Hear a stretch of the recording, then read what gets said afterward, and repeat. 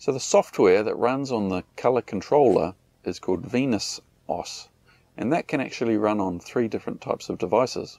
You've got your color controller. There's a new device that's come out recently called the Venus GX. Now this is basically a color controller, but without the touch screen and controls. The advantage of this is it's half the price almost. It also has another advantage. It's got the ability to take in your tank level information directly, so you don't need to buy a separate device to incorporate that data. So the third type of device you can use is a Raspberry Pi. You can actually run the Venus software that runs on both the Venus GX and the color controller. You can run that on a Raspberry Pi, add your own screen or touch screen, and use it directly. Or you can use it headless. So this is where the color controller is sending all the information to. So when you log in here, you get a list of all your installations. I've only got the one, my Eat Sleep van. Clicking on that gives you an overview, and you can see here I've had the solar charge controller off until just recently, and then it suddenly sprouted up. It gives you an overview of the current consumption and the solar yield and battery state, location of where I am. You can filter that to consumption.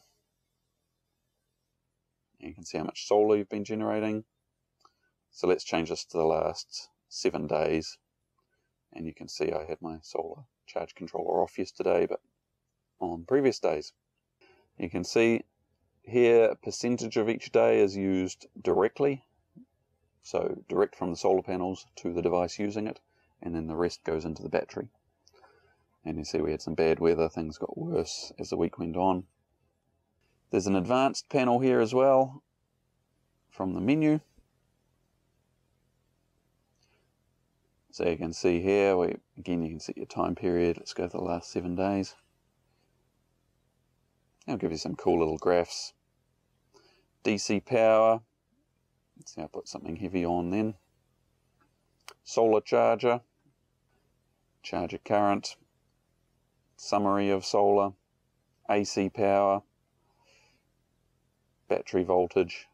Current. And you can configure what's up here on this advanced page here. There's heaps of options.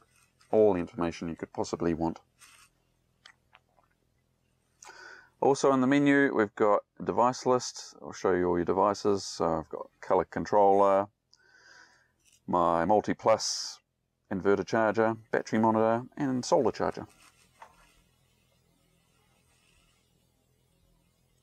Settings. So you can set up a number of settings here, like the name of your installation. Yeah, we'll get rid of van. That's just stupid.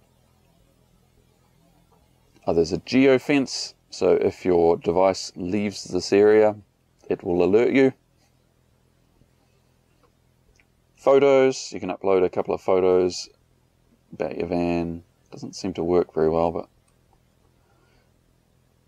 there she is in all her glory.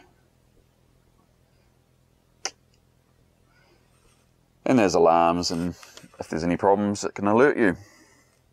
So one final feature of this, you can also share this page, and there's a share section here. I've got sharing enabled.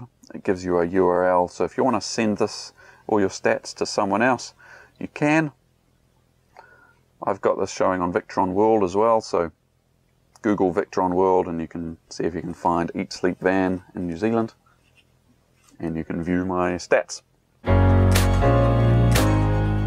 So this gives you direct control of your device from anywhere over the internet, and it mirrors basically exactly what you're seeing. You see it takes a bit of time to load. It's using VNC. You can do everything like you could before. You can change the screens. Because it's so slow, it's a bit hard to do these things that are timed. As you can see there I failed, but if you push it twice and then wait for it, you know it's going to change screens. There we go. And again, you can go into the menus just like you could before and do anything.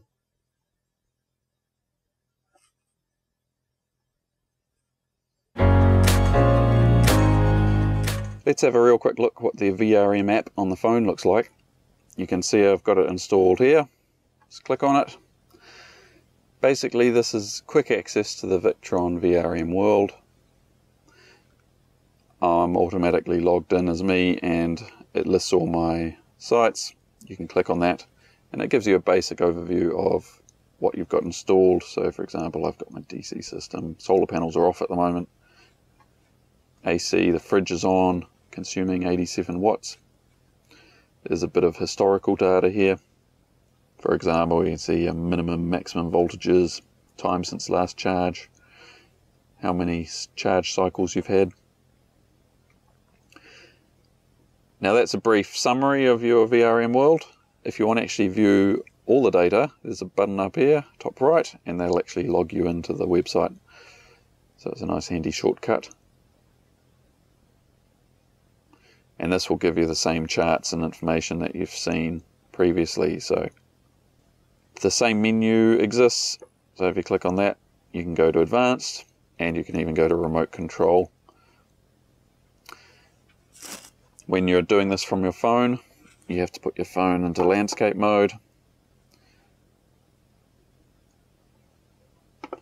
But as you can see, we'll be able to go into remote control and control a device. Pretty cool. So the remote control of your Victron device can be done in two ways. First of all, you can connect through VRM World, and that means you can do it from anywhere. The second option is to connect directly to the device on your local network using a web browser. It's basically got a little web page in the controller that serves up a VNC session of the device, so you can access it just like you can through the VRM website.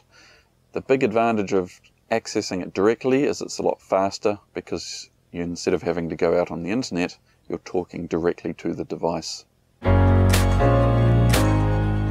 Finally, let's have a look at command line access to your color controller. Now, because this is a little computer, you can actually SSH, which is basically command line remote control of your device. So why would you want to do this? I'm planning to program up my Raspberry Pi to actually ask the color controller some questions about what the current voltage level is of the batteries, whether the charge controller is generating any power at the moment. And then you can do intelligent things based on that. For example, I can make the Raspberry Pi turn on the hot water cylinder if there's enough power being generated and it's a suitable time of day to do that. Let's have a real quick look what it looks like to log into the color controller and issue some of these commands. We'll just set it to A, A.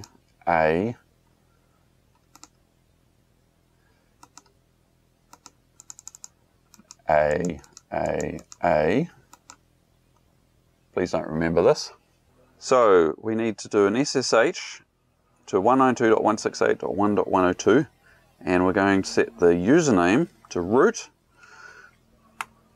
and the password is AAA, and there we go. Now we're logged into our box.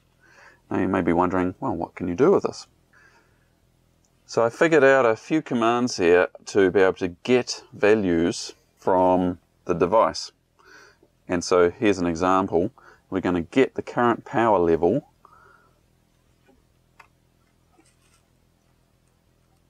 and you can see it says 398, and that is exactly the amount of power we're generating at the moment.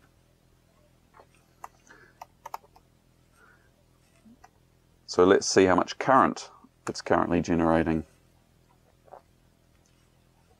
14 amps, which is about right.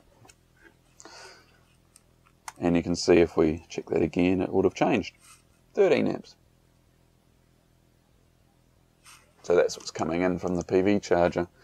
Now a list of all these values you can get are available on their website. I haven't quite figured out how to set values yet,